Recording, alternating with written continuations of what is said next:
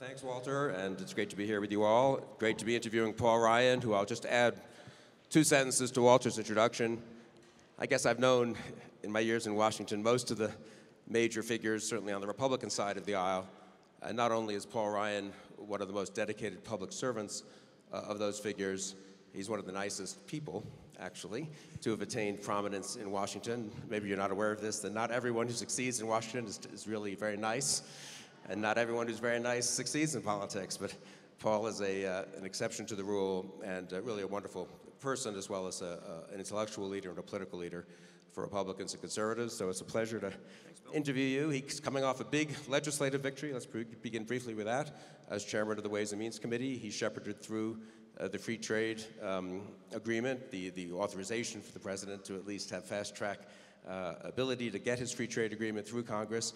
Just last week in Congress, a rare bipartisan moment where a huge majority of Republicans followed Paul's lead in giving the president authority he wanted. Most Democrats voted against it. How did that happen, and what do we learn from that? Well, first of all, when I heard the thunder and the lightning, I thought that was the cue for the Republicans to enter the stage, when we got here. So it's great to be here. Walter, thank you for your hospitality. I really appreciate it. What was important about the moment we just had, which is, like you said, Bill, rare, was a bipartisan accomplishment, which is we established Trade Promotion Authority so that the president can go get trade agreements for America. We have not had the ability to do this since 2007 when it last lapsed. What has happened since 2007 is there have been 100 trade agreements negotiated and put in place around the world since then, and we have been a party to none of them. What this means is other countries are going around the world getting better agreements between each other, and that means America's barriers against our exports going into other countries is getting higher and higher and higher, and we're losing as a result. The question is not, are we going to rewrite the rules of the global economy? The rules are being written right now. The question is, who's going to write them? And so what we believed is it's important for America to get back in the game. It's important for America to lead.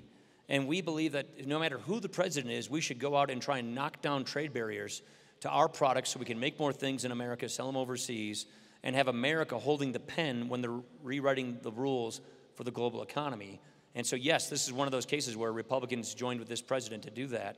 And I think it was very important for our country and very important for jobs. And how hard was it to persuade your fellow Republicans in the House, as well as in the Senate, to give the president his top legislative priority, give him more authority, actually, to negotiate, more leeway?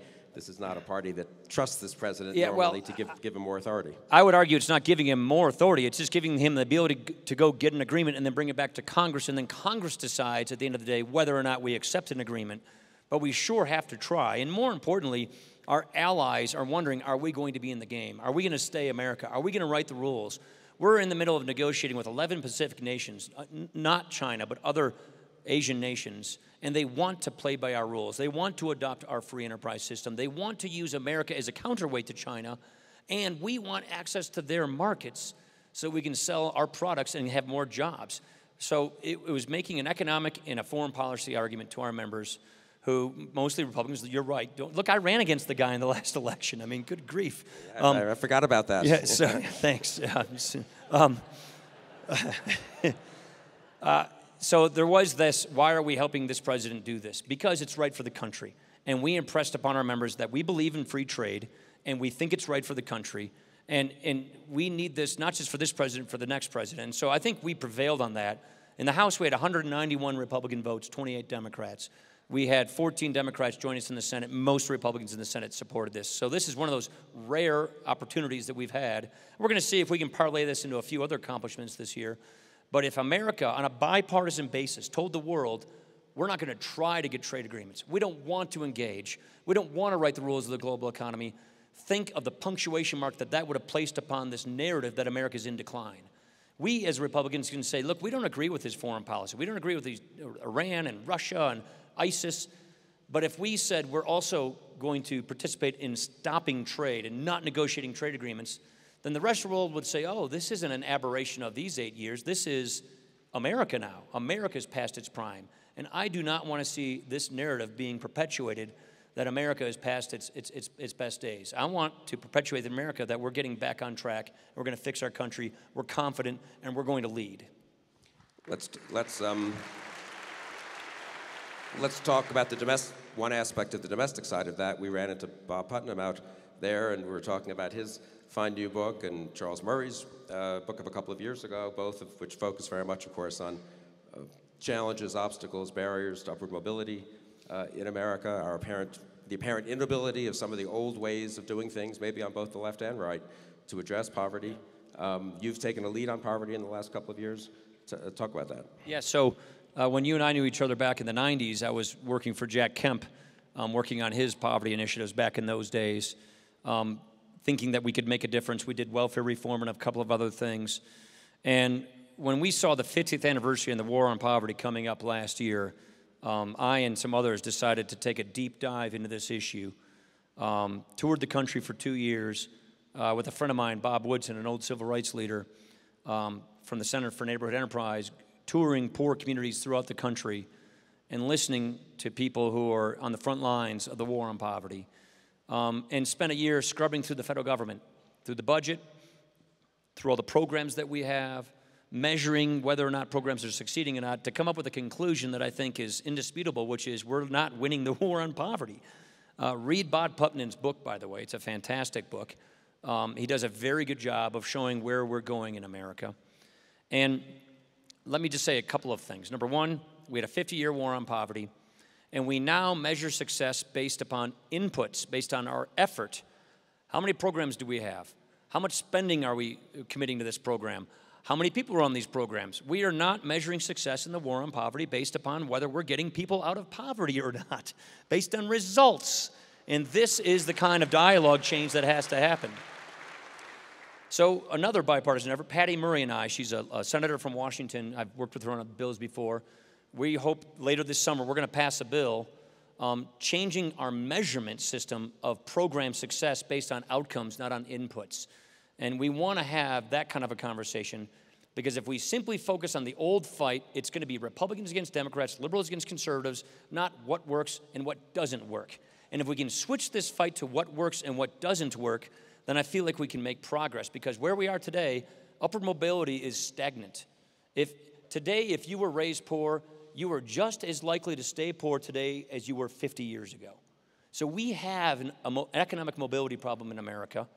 It's not for lack of trying. It's not for lack of resources. It's for lack of creativity. It's for lack of effective planning. And the other thing I would say is we took this notion that Washington can manage this situation from the top down, have a bunch of bureaucracies, make them efficient, and they can manage this. That doesn't work. It isn't working. And when you add up all of these poverty programs we have, it has basically created this perverse incentive called a poverty trap, where it pays you not to work. If you're a single mom with one child and you make the minimum wage and you're on Medicaid, housing assistance, food stamps, and you get the earned income tax credit, if you get offered a job that pays you $3 an hour more per hour, you add up what it looks like. You take into consideration your taxes and the benefit losses you will get by taking that better job, and you will only get to keep 10 cents on every extra dollar you earn. So the highest marginal tax rate isn't Bill Kristol or Walter Isaacson or probably just about everybody in this building. The highest marginal tax rate is that single mom making $25,000 a year who is losing 80 to 90 cents on the dollar when she tries to take a leap of faith and go work. So these are things we have to deal with. We have to make work pay. We have to make work work. And so that's why I think we need to overhaul our safety net, because the safety net's designed to catch people falling into poverty. It's really not designed to get people out of poverty. And that's why I think we need to take a new approach and respect people on the front lines who are doing the effective poverty fighting. Listen to them, learn from them, get behind them. Government can provide resources, but government's screwing up the implementation of this, if you ask me. Yeah, it's fascinating. Let me ask one more policy question, and then maybe a word or two about that 2012 campaign, which I had successfully blocked out for the last two or 3 years until you reminded me of it. And that's on entitlements. I think no one has done more to call attention to the challenge of dealing with entitlements than you have. And in Washington. You brought the Republican Party against all predictions around to your plan to begin to curb entitlement growth. You've worked with Democrats like Patty Murray on that to some degree as well. Are we going to get entitlements under control, and can we do it responsibly? I saw Donald Trump attack you the other day for said it was Donald Trump, who's a noted political expert, he's been elected so many times to things, said Paul Ryan's political judgment was horrible, and the party would suffer if it followed the Paul Ryan road on entitlements. So. Well, let me just say he doesn't speak for me. First of all, we have to get a handle on entitlements. The question that I don't know the answer to is, can we do it responsibly? Meaning, can we do it now on our own terms as a country, or do we wait till we have a European-like moment where we've got a debt crisis on our hands? What we've been advocating is patient-centered healthcare, where people have more control over their healthcare. They and their doctors run the decision-making process, whether it's Medicare, Medicaid, or health insurance for people under 65. Healthcare is the big issue. Healthcare, Medicare, Medicaid, and Social Security are the big three, they say. And in about 15 or 20 years, they'll consume 100% of all federal revenues, meaning no money for anything else we do, for defense, education, environment, nothing. So that's the path we're on. And it's basically because baby boomers are retiring and far fewer people are following them in the workforce, and the programs they use go up in spending 6 to 8% a year. So we have to change the way these programs work so that we can better fulfill their mission, but without bankrupting the country, because we have tens of trillions of dollars of unfunded liabilities. The answer to your question is, we already know enough through the witness of our private economy that competition and choice, it works. Peter Thiel's sitting right over here. I mean, you can bring costs down and quality up in the private economy. Why can't we do that in these areas, like our health and retirement security? The answer is we can, but we're not. And so the kinds of reforms that we're proposing, which involves more individual choice, more innovation, more customization, more markets, we believe is how to fix this. And what I mean responsibly is, the sooner we do this, the sooner it doesn't affect anybody in or near retirement. So the political transition is gradual. It's easy. You're not taking anything away from somebody who already retired based upon the promise that government made to them. But if we do keep kicking this can down the road, which for the last 8 years we have, and not tackle this entitlement problem, then we will have a mess on our hands. It will look European-like. We'll have a run on the bond markets. Who knows what it does to our currency? But more importantly, we will have no choice but to pull the rug out from other people who have already retired. So our goal is to fix this before it becomes ugly. And I think the kinds of reforms we're talking about make them better. Give you more control over your life, more control over your health care, and get at the root cause of inflation. Actually have a healthcare sector where people want to go into this sector, where doctors are free to innovate, where we have a free market that works. There's no reason why we can't do that. We spend more money than anybody else on healthcare than any other country. We just don't spend it intelligently. And I do think, turning to the 2012 election, you were put on the ticket, and that was going to be so difficult to defend the Medicare cuts, so-called cuts in the Republican budget that you had worked on and led through the House. And in fact, whatever the causes of 2012, no one thinks that contributed much one way or the other. We won the senior vote by double digits. Yeah, my mom and I ran around Florida doing town hall meetings on Medicare for about a month. And we won the senior vote by double digits. And so what did you learn? I'm just curious, very few of us, obviously, have gone through the kind of campaign that you went through. And you do, one great advantage, one reason I respect elected officials so much is both that they put their name on the line and risk defeat, and also that they do deal with actual Americans. You deal with them in your district in Wisconsin, which is a very sort of middle American district, I think a 50-50 Democratic-Republican district, middle class, but you also deal with them when you're running for vice president or president of the United States. I'm just curious, what surprised you about the campaign? What would surprise us about your experiences on the road for those incredibly intense 2.5 months, either the VP campaign or also being an elected official, being a congressman from the 1st District of Wisconsin? Yeah, in 2012, I guess I learned one important lesson. The Electoral College really matters. There's a point in that, and the point is, for Republicans, for conservatives, we have to show really who we are and what we believe and what we're trying to do. We have to be a big tent where we include people and bring people in.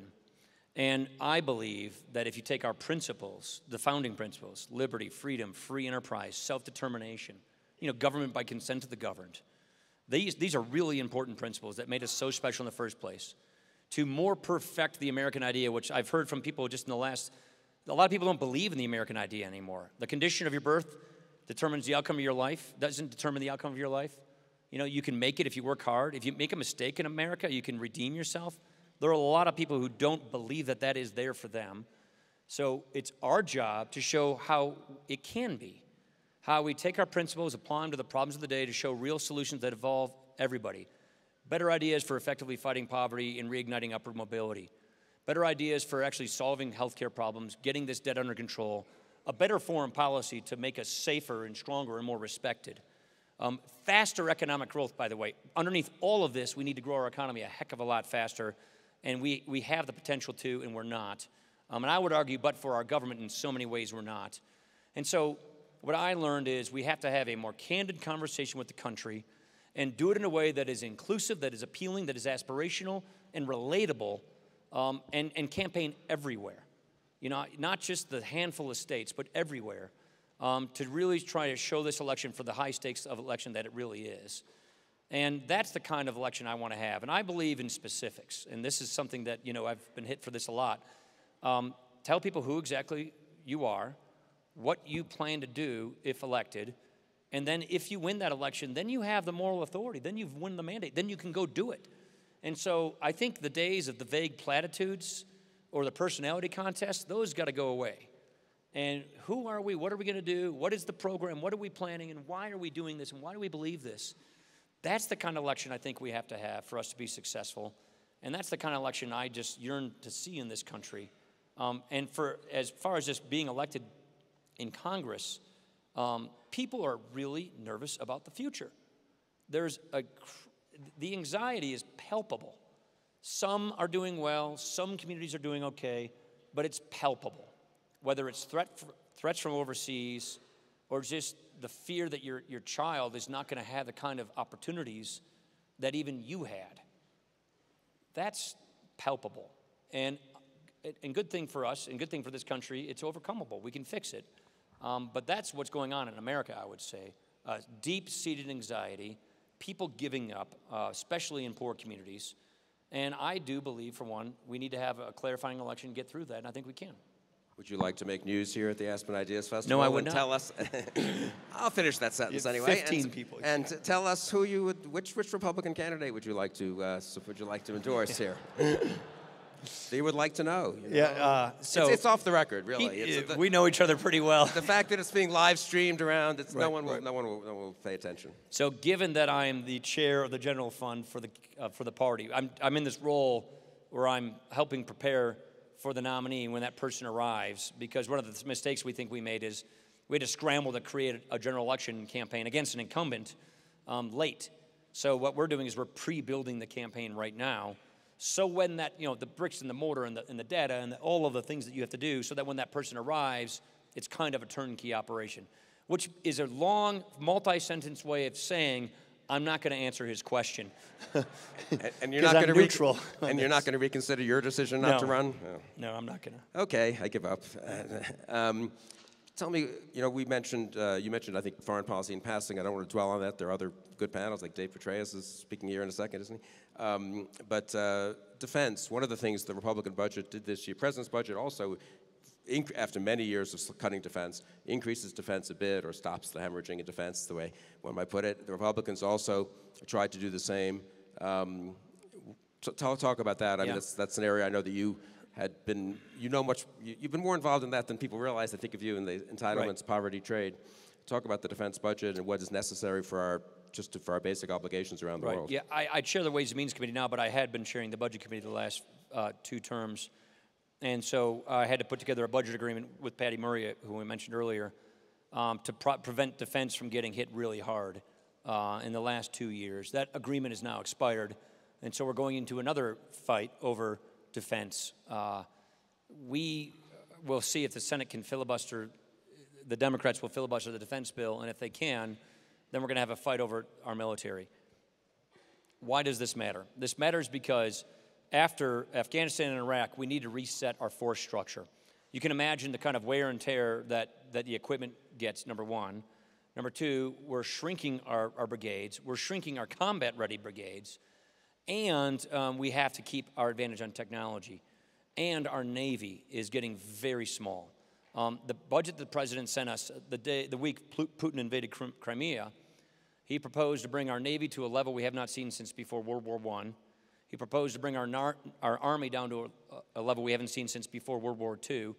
And he proposed to shrink our Air Force to a level we've never seen before. And so when governments do that, when America does that, it tempts others. It creates a vacuum. It shows a sense of vulnerability. And so we believe that that's very dangerous. So we've been trying to work on a bipartisan basis to prevent that from happening, or to at least reverse the slide and to rebuild our military so that we do have a honest-to-goodness peace through strength doctrine.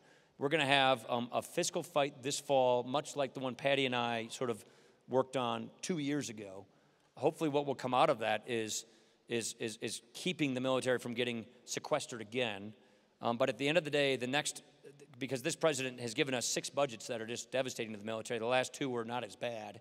But he's not going to invest in what we think we need to have a strong. The reason you want a big, strong military is if you ever use it, you want to make sure you're keeping people safe.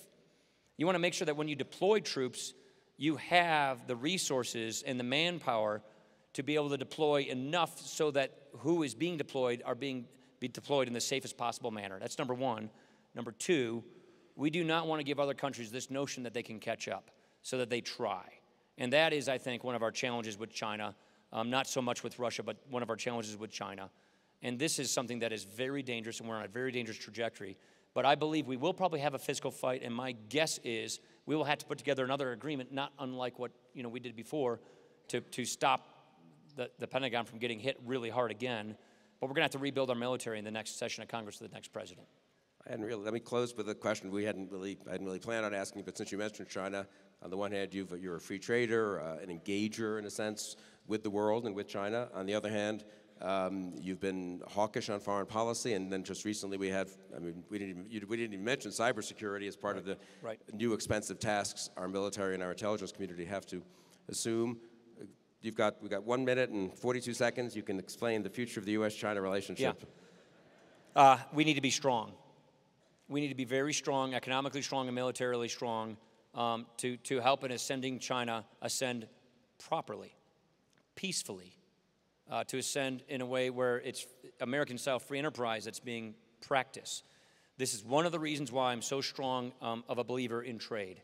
This is one of the reasons why I fought tooth and nail with my party to get Barack Obama Trade Promotion Authority, because we are now in talks with the Japanese, with the Malaysians, with the Australians, with 11 Pacific nations, to have them agree to play by our rules, our intellectual property protections, our rule of law, our enforceable contracts, our cyber protection, give us access to their markets. And they want to play by our rules, the American-style system of free enterprise versus the Chinese system of what I would call crony capitalism, intellectual property theft, and the rest, to serve as an effective counterweight to China. And that, to me, is one of the most important things we can do for an effective China policy, in addition to a bigger Navy. And people ask me, and my party especially, well, why is Obama doing this? He's not for free trade. I think he believes that his Asia rebalancing strategy is the best thing he can salvage from his foreign policy. The Cairo speech, ISIS in Syria fiasco, Russia reset didn't work. The rebalancing to Asia is still salvageable. 2 things you need to do for that. A bigger Navy, not going to do that. Trade, he's going to do that. And he's doing that. And I think he should be celebrated for doing that. And I think that's one of the best things we can do to put America in the driver's seat in Asia and in the world to write the rules of the global economy as our best China policy possible. That's great. Well, Paul,